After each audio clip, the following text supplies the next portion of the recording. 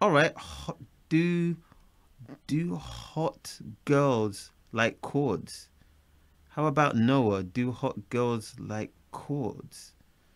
I don't know what that is. That's the whole point. How about Noah? Do hot girls like chords? Is this a? I hope this is a tune. All right. Okay. I'm gonna look into it. Let's go. Let's go. Let's go. We ain't got long. We got until 8:30. Oh, really? It's now 7:43. Ah, there's plenty of time. Plenty. All right. I'll just try not to talk anymore. Noah. Noah. Do hot girls like chords? Hold on. Is this a song? I don't know if this is a song. Are we gonna find this song? Oh yeah, it's actually here. Okay. Are we All watching right. it? Your internet is slowing. Okay. So it's okay. All right. Okay. Yeah, we going? All right. Showtime, baby. Showtime. Yeah, let's go. Oh. Oh, These this looks like I can't hear it, bro. the other guy. Killed the volume. It's I have to say. Ready? Yep. Let's go. Play.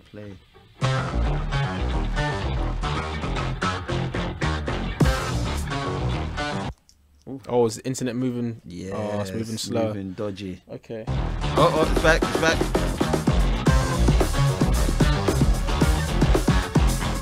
Woo! Come on. Yeah.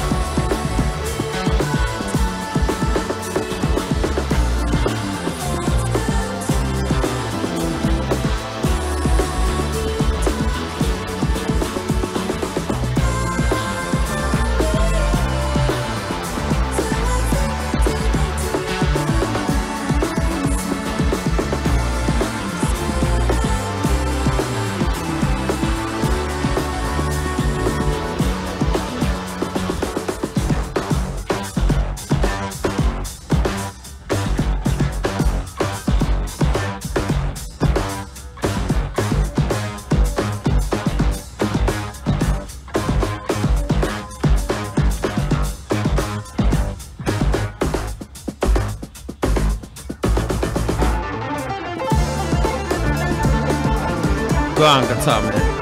Go on, my guy. I thought he was gonna fall off the sky. Come out of the scale.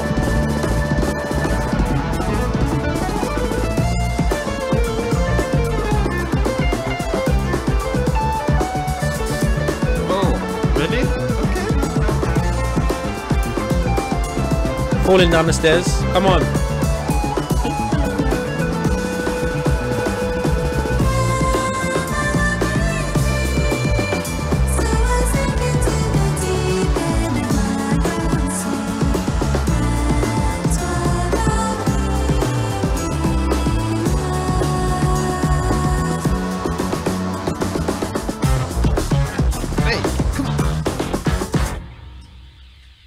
Hey, banger. I thought that was Lewis Cole. Yeah. On the thingy. Yeah. I'll tell you what. Hey. Can I say my own quickly? Oh, go. Sorry, man. So that I don't I always just go on. All right. I like the woman singing. I'm talking about visually, right? Okay. Apart from the music, Yeah. right? Visually, because that's what's being presented. Before anybody says, "Oh, why is he talking about the video? Why is he talking about how they look?" Because they say that in the comments sometimes. Yeah, of course, all the time. Right. All right. So I like the deadpanness of the singer. You know? That's a nice word, deadpan. Yeah, hopefully I'm using it correctly. And then obviously you can tell I like the music a little bit, you know what I'm saying? Yeah. You know, a little bit lighter than I usually like. Yeah. But you know, I like it. And then Like your women. well, no. Anyway, right? So but I didn't like the musicians doing the same thing. Oh, being deadpan. Yeah. We're using that word now. That's what it's called. Right, Deadpan. Right. I didn't like the music. You know what? I thought at first they were just kind of like, you know what, these guys are just being dead, and you know this woman is kind of doing all the heavy lifting visually. You know, kind of, you know, a little. Let her do that, guys. Don't do that. And then I realized, oh no, they're actually doing it on purpose as well. When they did that swap over, the fingers, fingers. like, and the look on the guy's face, I was like, oh, this is intentional. Yeah. This is intentional. But like, but still, I didn't. You know, I wanted them to do a little bit more, the musicians wise, visually. Yeah. Now, musically, I thought that it reminded me of that kind of nerds NERD sort of vibe to it, you know, kind of like that, you know. That's where it got me. It went into the memory bank. And the NERD kind of vibes, you know what I'm saying? Interested, want to hear more. Wow. Yeah, that's pretty interesting. Visually, I have nothing to say because I know you just spoke on visuals. The visuals didn't appease me at all. But what was interesting is that this band is basically a combination of two bands. This is Snark Puppy. Okay, all right. This is Snark Puppy, and this is Little Dragon combined, and then you take mushrooms. Strong mushrooms, and this is this. No. I hear you. People who know those two bands I just mentioned will 100% agree with what I just said. Right. Snark Puppy, Little Dragon, combined, and then you take some mushrooms, and then you get this fantastic imagination of music, because that's what it is. And what I've really found interesting as well is the link up between the bass and the drums, the bassist and the drummer. Now, when you think about the progression on its own, just standalone, the dum do do do do do do do do do do do, and the drum beat on its own, they're cool grooves on their own. You put them together, fantastic. But what really makes this song is the timbres and the soundscape that they will choose. So, for example, the keys in the back. Just playing that pad synthy, holding, and then you got I don't know if it was like a synth bass playing. It was like a synth bass. Sound selection is important, and then those drums being so dry and. Somebody else mentioned that. I like the guy's snare. The snare, it was the selection of the sounds that helped create that dreamy atmosphere. And then obviously the vocals riding on the top of the wave, of the rainbow wave of who knew what she was saying? Who cares what she was saying? It's very breathy.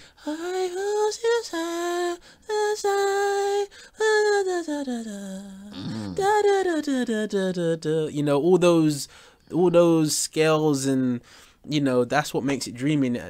I mean, if you've played Mario Kart before on Nintendo 64, of course that's going to bring back Rainbow Road feelings, you know. If you know, it brings back those like arcade good better times when you would be a kid.